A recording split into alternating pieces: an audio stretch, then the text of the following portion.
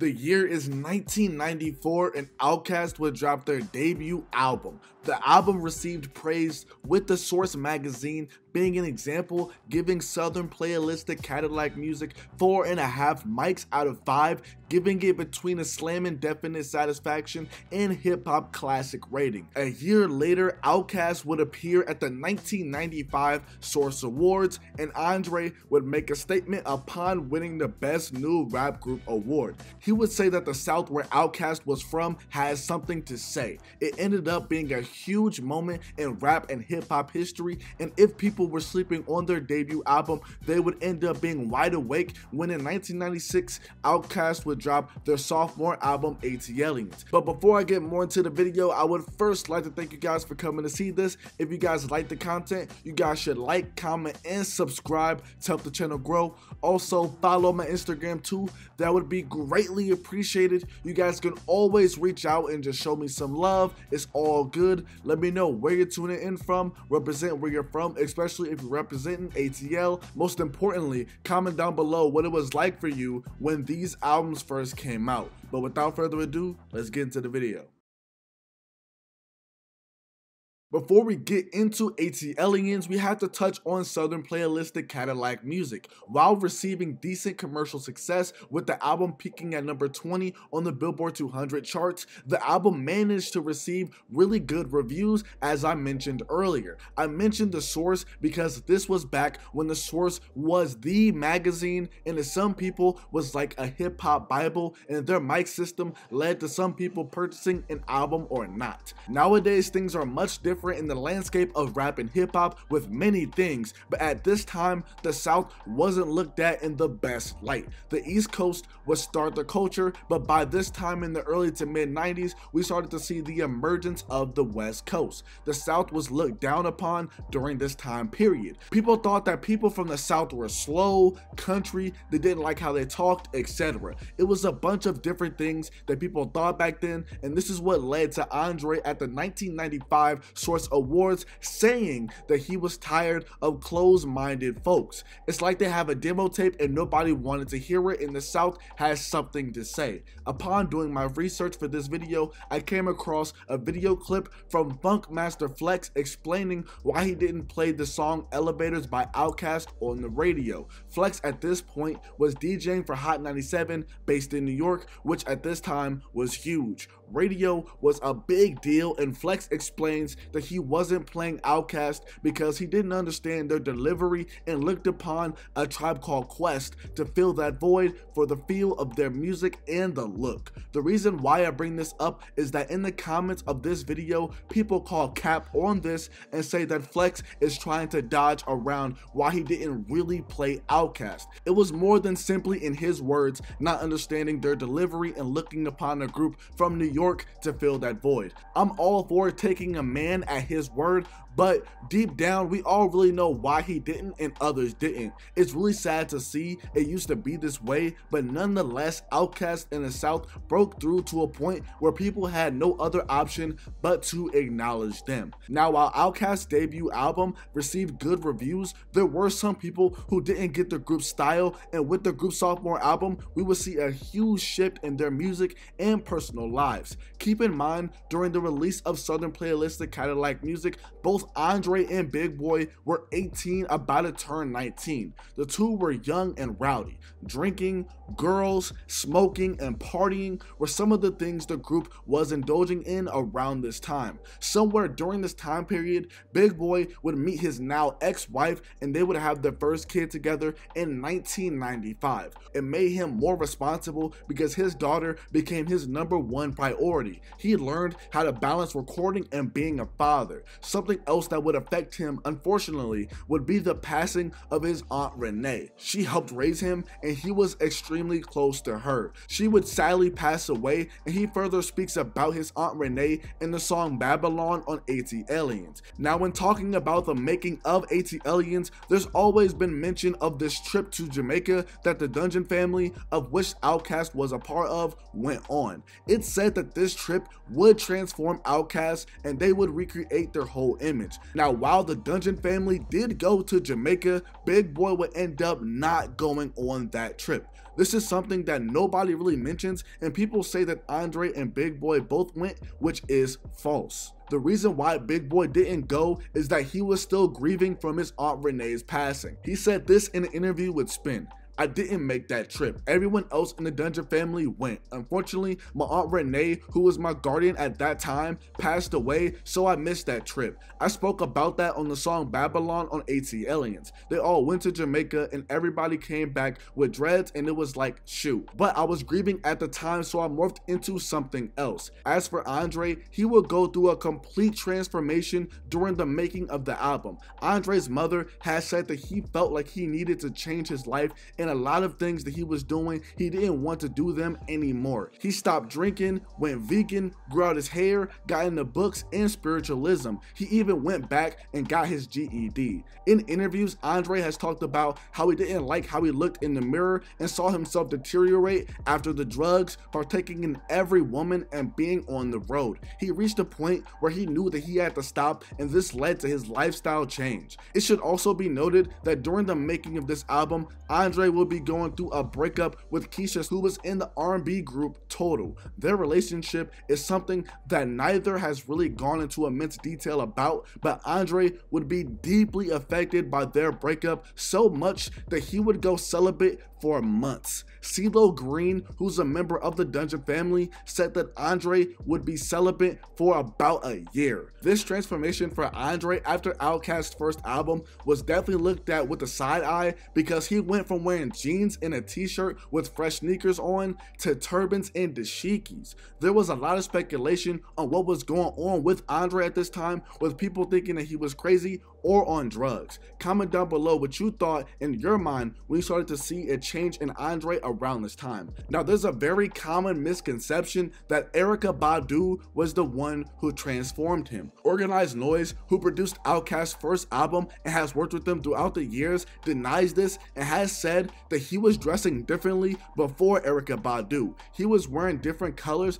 that didn't match. They also said that the perception of the group shifted because on their first album, they were players and pimps, but with ATLiens, people thought that they were space genies. Like, that's crazy. But by the time it got to Aquemini, people just thought that they were just flat out weird. Like, yo, I ain't gonna lie, that's kind of funny. But how Erykah and Andre even met was at a club in New York, and they immediately were attracted to each other. They ended up having a lot of things in common and created a bond that lasts to this day, even though they aren't together anymore. Friends of Andre have described Erykah as different, intelligent, and daring, which are the aspects that started to come out within Andre as we would see throughout the years. When Andre began to change, him and Big Boy became polar opposites and weren't spending much time together. They were getting older and into different things. Things got to a point where they had two separate tour buses, with one being a non-smoking bus and the other being a smoking bus. You can tell who was on which bus. Big Boy at first couldn't believe Andre wasn't smoking anymore, and they began growing separate ways. From the outside, people were wondering, how is this going to work for the group moving forward? We know that at this time, the two managed to come together and deliver more music for some years. So far in this video, I've referenced the Dungeon and the Dungeon family a couple of times, and wanted to further explain what those two things are because they're very vital to the backstory of Outkast. The Dungeon is Rico Wade's grandma's basement. Rico Wade is 1/3 of the production trio of Organized Noise. The Dungeon is where Big Boy and Andre would spend countless hours writing songs and producing beats that became Outkast's early albums. The Dungeon family is a music collective. There are a lot of different people in or affiliated with the Dungeon family, spanning different generations, but some of the more notable names are Outkast, Organized Noise, and Goody Mob. Both the Dungeon and the Dungeon family would be a part of Outkast's career.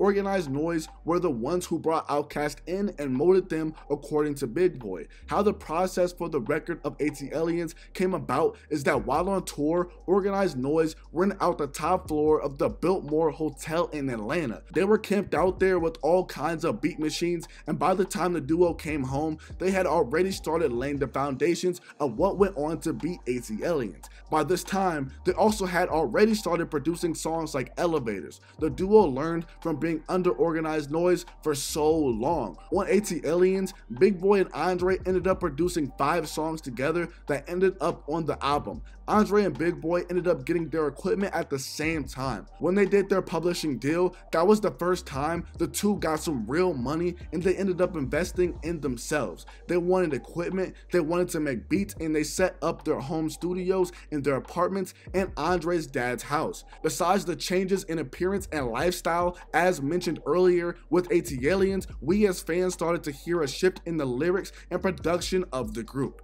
MTV would describe ATLiens as built giddy with chaotic hooks around throbbing bass grooves, neck snapping drums, and bits of backwoods country and psychedelic rock for good measure. Whether you agree with this is up to you, and with this album, the group would incorporate bits of gospel. According to Andre, it's because people in the South tend to stick closer to their slave roots with things such as spirituals, the church, and the struggle. It should also be noted that they didn't listen to rap and also didn't really like sampling, because according to Big Boi, he felt like you cheat the listener when you sample. Leave the old to the old, and he wanted his generation to have their own school of music. Another thing Outkast will have to deal with during the making of this album is them being put on the back burner by their label. LaFace Records at this time, according to Andre, focused on one record at a time, and Toni Braxton was their focus at the time. She would go on to release her sophomore album, Secrets, in June of 1996. Due to this though, Andre thought that he could speed up the process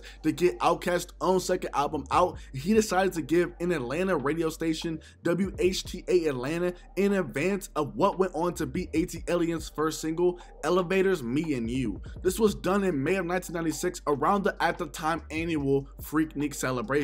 It should also be noted that in the summer of that year, Atlanta would host the 1996 Summer Olympics, so this was definitely a big time in Atlanta. But back to May, before the Olympics, and Andre would leak the first single for ATLiens. Andre would give the record to DJ Jelly, and upon being interviewed about this, DJ Jelly would say that there was no way he wouldn't jump on it because Outkast at this time hadn't put out anything in a few years, and they were local artists. Due to the unplanned early release of Elevators, there was some tension with LaFace Records, with local Atlanta radio DJs claiming that LaFace executives personally confiscated the pre-release single. Things weren't all bad though, because L.A. Reid was the president and CEO of LaFace Records. He felt like Andre's act of self-promotion actually solidified LaFace's ties with local radio stations. After Elevators, L.A. Reid would let Outkast pick their singles for their albums because initially the label wasn't feeling this song Elevators. They thought the duo was crazy for wanting that song to be the single. This, combined with the label putting them on the back burner, led to them leaking the record. In July of 1996, the lead single for ATLiens, Me and You, was released officially. The song would peak at number 12 on the Billboard Hot 100 and would be their highest charting single to that date, and would be their highest charting single until their song Miss Jackson in 2000. Elevators was also significant because the song would be produced under Earth Tone 3, which was a production trio of the members of Outkast and Mr. DJ, who was in the Dungeon family. Mr. DJ initially was the DJ for Outkast during their first album, but during the making of ATLiens, he would start a production company with Outkast and they would call it Earth Tone 3. Mr. DJ credits Elevators to Andre though, and said that he pretty much did all of it. Elevators would spark the first time the Earth Tone 3 recorded themselves, produced themselves, and would be the start of them producing the rest of Outkast albums. The second single for ATLiens would be the self-titled song named after the album, and it would peak at number 35 on the Billboard Hot 100. The ATL capitalized in ATLiens represents Atlanta, while the alien part represents Outkast status as foreigners in the rap game. Further about alienation, Andre would say, being an alien is just being yourself. When people don't understand you, we just trying to let everybody know there's a place for everybody in this world. You just gotta find yourself and be true to yourself. That's how you get prosperous and happy. The title of the album was also fueled by Outkast's belief that somebody or something had to be out there in the universe other than just us. When Andre talked about IFOs, landing indicator, he knew that some people had already seen that type of stuff. IFOs stand for Identified Flying Objects. As time went by, the fans of the group would see how their thoughts of space and things like aliens affected their work. During the making of the album, it's been said that the duo recorded around 35 songs for the album that ended up getting narrowed down to 15 if we're counting the O&B 86 mix of Elevators. That would mean that 20 songs would not be included on the album, but Big Boy would say that a lot of these songs trickled down into other records. He would further say that some songs that didn't make Southern Playalistic ATLiens ended up on ATLiens, and some songs that didn't make it on ATLiens ended up on Aquemini. The cycle continued from there. He notes that the song West Savannah from Aquemini was initially supposed to be on their first album. The hype for Outkast sophomore album though was very high, and we would see the album released in August of 1996, peaking at number 2 on the Billboard 200 charts, selling nearly 355,000 copies in its first 2 weeks of release. A cool thing that also came with the album was a 24-page comic book. The album's cover art is something that really pops out at you, and it's something that people distinctly remember. D.L. Warfield, at the time of the making of ATLiens, was the creative director at LaFace Records. In interviews, he said that the album ATLiens doesn't sound like an album and instead sounded like a movie. He further said that comic books are basically like paper movies, so he suggested the cover for the album to represent a comic book. Nigel Sawyer, who was the co-art director at LaFace Records at the time, said that the idea for a comic book cover was actually the idea of him and Vince Robinson. They both read comic books and loved the bold artwork of Todd McFarlane.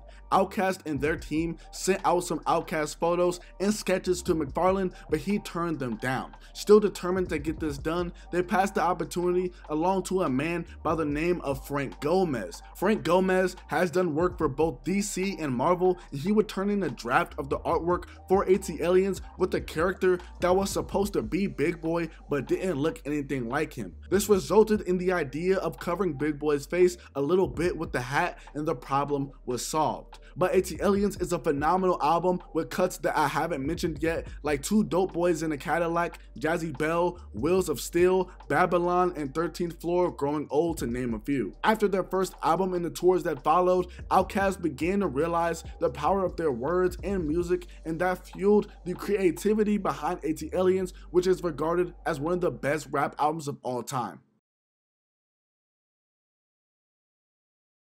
After the ATLiens era, we get into the Aquemini era, and by 1997, both Andre and Big Boy would be fathers, with Big Boy having another kid by the time Aquemini came out. Outkast's first 2 albums would be platinum by this time as well. The release of ATLiens would prove that Outkast was here to stay and wasn't a flash in the pan. The recording process for Aquemini would be different from their other albums due to their commercial success, higher budgets, and having a more relaxed schedule. Outkast and the people working on the album would live and work in the studio for a week straight creating Aquemini. Their first 3 albums would follow a pattern of releasing within 2 years of each other. Big Boy has said that the reason why this is so is because they take their time, because they didn't want to give their fans fast food music trying to meet a deadline. The music wasn't done to them until it was done sonically. While making Aquemini, the group used things like improv and live instrumentation to mold the sound. This led to around 40 artists contributing to vocals or instrumentation. There are also around 21 other different credits that went to mixers, engineers, arrangers, producers, and composers. Neil H. Pogue, yo, if I said that name wrong, I'm sorry. But Neil H. Pogue, who's a sound mixer and recording engineer, said that the beauty of the making of Aquemini and having musicians come in and out of the studio reminded him of Motown Records or Stax Records from back in the day, due to the organic feel that it gave off. It brought back that whole feeling of making records. With Aquemini, we will see Outkast step it up with their own production again, with Eartone 3 having production credits on over half of the album. Everything wasn't peaches and cream though when it came to the album, because there were some budding opinions on how the album should start. Big Boy wanted the album to start off with Y'all Scared, while Kawan Prather, who's a former LaFace Records A&R and early every Dungeon family member wanted the song Return of the Gangsta to start off the album. This ended up leading to a falling out between Kawan and Big Boi for a couple of months. Big Boi had missed his flight coming to the mastering session of the album, and by the time he got there, the people working on the album already had gone through what they thought was a good flow for the album. Kawan's thought was that the album couldn't start off with a bunch of other people on it. Big Boi would reply to this and tell Kawan that Kawan didn't rap, so why didn't he just rap if he had such an opinion? People had to get kicked out of the studio so they could have a real conversation with one another. A conversation not based on ego, but based on what they wanted to be dope about the album due to them being both passionate people and having a common goal. Ultimately, Aquemini would be a very experimental album for the group, and a lot of the time during the making of this album was spent on production. A very interesting part that not a lot of people know about the backstory of Aquemini is that the group originally planned to create a film in conjunction with Aquemini. Outkast was excited about making a movie but had no idea what it took to actually make one, with Big Boi noting that it takes over 2 years to put one out and they had a script 3 months before Aquemini came out. They would have a meeting with MTV, who ended up loving the film idea for Aquemini. However, MTV wanted to buy the project and instead cast Missy Elliott and Busta Rhymes instead of Outkast due to them having more star power, according to MTV. Granted, this is pre-Stankonia and The Love Below, and Andre said that he understood him and Big Boi weren't big enough at the time. Things wouldn't be all bad though, because video director Brian Barber was supposed to direct the Aquemini movie, but years later he would direct Outkast Idlewild movie that released in 2006 in conjunction with Outkast's last studio album to this date of the same name. So this idea of doing a movie in conjunction with an album ended up working out in the end. The first single for the album would be School It on the Barbie, featuring Raekwon from the Wu-Tang Clan. About the song, Raekwon would say, "That right there really opened up the door for the South to come in hard body if you ask me. Like when we made that record, I can literally say nobody was listening to the South up in New York, up in the East Coast period. When we did that record and they was playing it on the radio, everybody loved the combination factor that was there. And me, why I done the record anyway from the door was because I get a lot of love from the South too. Wu-Tang gets a lot of love in the South. So for me to be fans of these cats and they kind of got their own style, I kind of like appreciated them a lot." How the track came about is Raekwon was in Atlanta because he had a place in Buckhead and he met Big Boi in Lenox Square Mall. He thought of him as cool and a genuine dude, and they both were fans of each other's work. They both entertained the idea of working together, and 2 or 3 days later, Raekwon ended up in the dungeon and they started running through beats. Raekwon has described this as a coincidence record because Outkast wasn't banking on the record to win over New York and the East Coast. But just like it did wonders for Outkast in New York, it also blew up Raekwon even more in the South. The track was also significant because Raekwon was the first non-Dungeon family member to feature on an Outkast album. His verse on the song has been praised as one of the best guest verses of all time. The song School It on the Barbie ultimately would fail to chart on the Billboard Hot 100. This didn't really affect anything because Aquemini would be released in September of 1998, peaking at number 2 on the Billboard 200, selling 227,000 copies in its first week of release. The name Aquemini came from Big Boi being an Aquarius and Andre being a Gemini. You put that together and you get Aquemini, which is a recurring theme throughout the album, showcasing the different personalities of two people. With this album, we would see further evolution with Big Boi and Andre, but mainly with Andre, especially with his fashion sense. He dressed even more eccentric, as some people have described. You can look at the School It on the Barbie video where Andre was wearing a blonde wig, furry pants and boots. In the Rosa Parks video, he was wearing tiger stripe pants, football shoulder pads, and umpire gear from baseball. In the Art of Storytelling video, he has a purple tux, knee-high socks, black mixed with purple shorts, and a star on his chest, he was getting even more flack for how he was dressing at this point. He addressed this in the song Return of the G on the album at the end of his verse. A fan favorite off of this album is the self-titled song named after the album Aquemini. Here's what Andre had to say about the song. I was a young man searching, a young black man, so I was looking into Rastafarianism, Islam, whatever. I started to notice that all the stories were similar. It was more about a mutual respect and exchange of energy. When you rap and say anything kind of conscious, all the conscious people approach you. So after ATLiens, I got it all, from books on sex to metaphysics and religion. But you also get introduced to a lot of fake, phony people, and I addressed it in the song. You find some of the fakest people with dreads pouring oils on you, and it's really kind of mind-blowing when you're a young person and you start to find out some of this BS, so then you're just out there searching. Big Boy describes Aquemini as the meshing of both worlds. Things were subtle on ATLiens, but by the time they got to Aquemini, it was like him and Andre had two different visions that were parallel. The last verse from Andre on the song is regarded as one of the best verses of all time, and rightfully so. Rosa Parks ended up being the second single for the album, and it ended up peaking at number 55 on the Billboard Hot 100. Andre has said that he actually initially submitted the beat for Rosa Parks for the R&B group Total First when he was with Keisha, but they said that they couldn't use it, which led to Outkast then using it for Rosa Parks. Big Boy was the guy who created a lot of hooks for the group, and the hook for Rosa Parks is one that he came up with. Naming the song Rosa Parks was supposed to be metaphorical, but this song would land Outkast in some trouble. I really wanted to end the video with the release of Aquemini and not really get into the events that happened afterward, but there would end up being a lawsuit over the song. The lawsuit filed in 1999 alleged defamation and trademark infringement because Outkast used Rosa Parks' name without her permission in the song titled Rosa Parks. According to Mr. DJ, the song was never meant to be derogatory and never crossed their minds until the lawsuit came. Their claim, according to Andre, was that they used her name to sell records. New Age Pogue, once again, I don't know if I'm saying that right, but they believed that Rosa Parks was being misled by her handlers. They just wanted her to get some money out of it. Outkast didn't mean any harm because it was more like a tribute, but her people felt like the song was slanderous.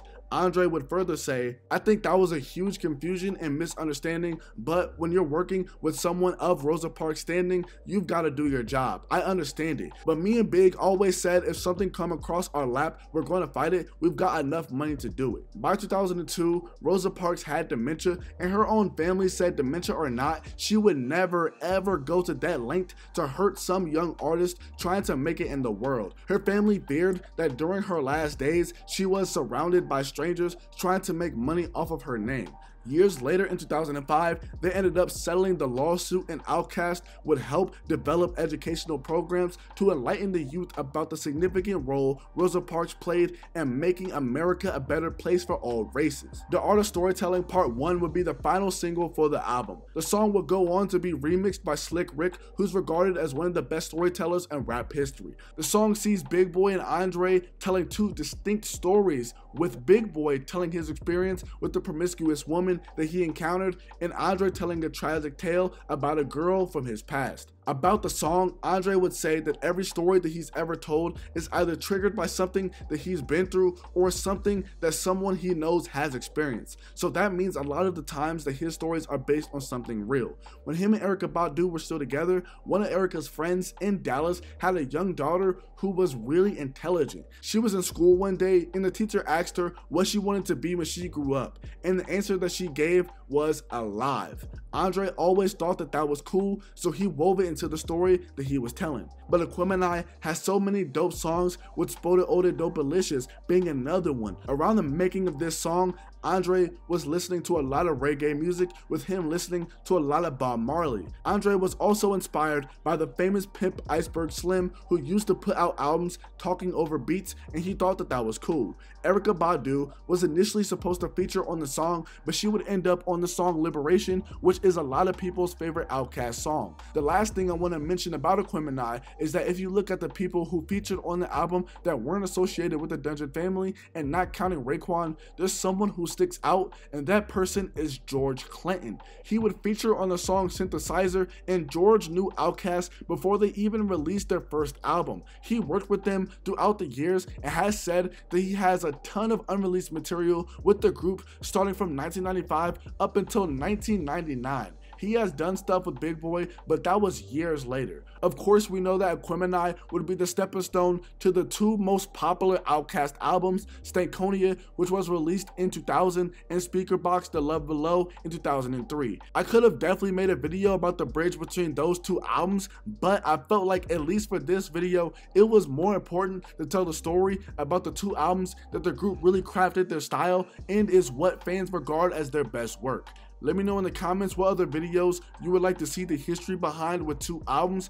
Outkast is one of my favorite groups of all time, so I had a blast making this video. All in all, let me know what you thought of the video. I love you guys with all my heart. Peace.